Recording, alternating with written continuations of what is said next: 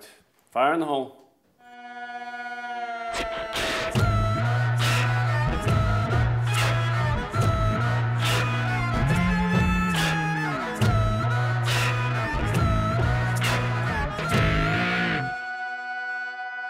Obama is the best president we've ever had. John Boehner, Eric Cantor, Mitch McConnell, they're the best congressmen we've ever seen. They only care about the American people, and they would give up all power, money, and name recognition just to keep the United States healthy, wealthy, and wise. They fart rainbows, piss silly string, and love changing poopy diapers. Let's say, just for a second, that were true. I know it takes more mental gymnastics than Donald Trump does each morning to convince himself he's a babe magnet with a full head of hair. I'd fuck this song. But let's just pretend it's true, and that you're fine with the massive NSA spying program because you believe the government and the media have our best interests at heart. Then let me ask you this. What happens with this massive surveillance infrastructure when a dictator does get into the Oval Office? When a tyrant who doesn't fart rainbows works his way to the top of our political system? He or she would have a full surveillance state at their fingertips. Every tool a dictator could ever want. Like a kid in a candy store. Like Toronto Mayor Rob Ford in a crack den. Oh, look at all this stuff. Do I want to play with the spying on every phone call toy or the looking at every email trinket? But then there's indefinite detention of American citizens without a trial or charges and extraordinary rendition and torture. That sounds amazing. But why do I need that when I have a brand new kill list that includes American citizens? I can't believe the American people gave me all these toys. And they crucified the guy who told them not to. They literally imprisoned the messenger. I can't breathe. I think it might look a little like that. Here in the US, there are over 66,000 bridges in desperate need of repair. Our roads are crumbling, and our newest train tracks were built by slaves when slavery was legal. So we don't have the time or money for that kind of infrastructure, but we have more than enough time, money, and will to put in place a full-frontal, all-powerful surveillance infrastructure, a dictator's toolkit waiting to be used. Big Brother's watching, little sister listening. Big Brother's watching, little sister listening. Hey, we're here at the Restore the Fourth March to restore the Fourth Amendment on July 4th. It's a good time, but we have the guarantee of the NSA and the police that they are not watching us, at least for today. They're giving us the day off. But I don't know what the fuck goes on in that tent. No, you don't understand. I'm really sick. I'm sure you are, Lieutenant, but there's currently a 10-month waiting list for claims. No, see, I've got, Al-Qaeda problems. What was that? I said I've got Al-Qaeda problems. I've, had a lot of pain lately. In my chest. Sir, is everything okay? No. All of my body hurts. Like, all of it. Like, even my groin. I'm worried I might be infidel. Infertile? Yeah. Infidel. You're saying a different word. Oh, I see. Death to America. Sir, what is going on? Martyr! Dirty bomb! Suicide vest! Freeze! NSA! You're coming with us, you piece of trash! Yes! Thank God. Take me to that sweet, sweet prison infirmary. Hello? Sir? Huh. A lot of Americans don't seem that concerned about all this suspicionless, warrantless surveillance that's going on, so I figured I'd go ask them about it. Because reading all their emails was taking forever.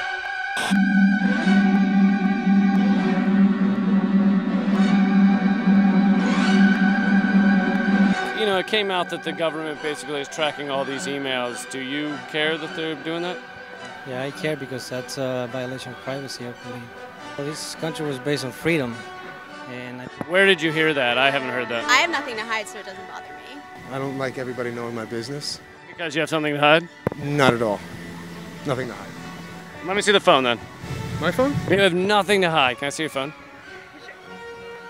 Hold on, can I see it in your bag? Oh, you were right. You should be proud. You should be proud. You're choosing freedom, fuck safety. I don't believe it has anything to do with safety. What are they going to save me from if they look in my emails? All these terrorist attacks, they're everywhere. Oh Man, you guys are paranoid, brother. Our Constitution says we are free from unwarranted search and seizure, but we're kind of done with that one, right? So we just like white it out. Search and seizure really the same as reading emails? Searching emails. Yes. You think we're being watched right now? Yes. Yes, I do. Whoa!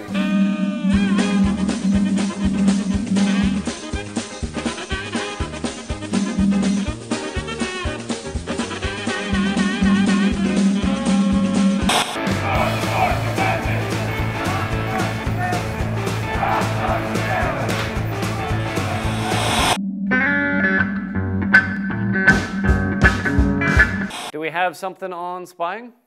Yes, we do. You know what? I'm done. The NSA is not spying on Americans. Read the documents, not the articles, if you have any brains at all. I know for a fact Snow is a traitor. I know for a fact our national security has now been harmed. I know for a fact the U.S. is not spying on its own citizens en masse. So the NSA is not spying on Americans, is what you say. You know for a fact they're not.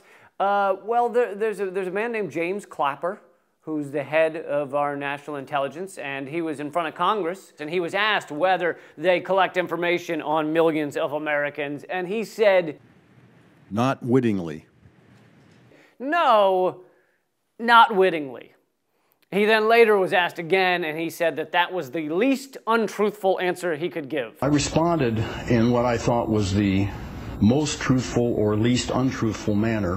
If Mr. I know for a fact knew what he was talking about, he'd know the man's name was Snowden and not Snow. Damn straight! Right there.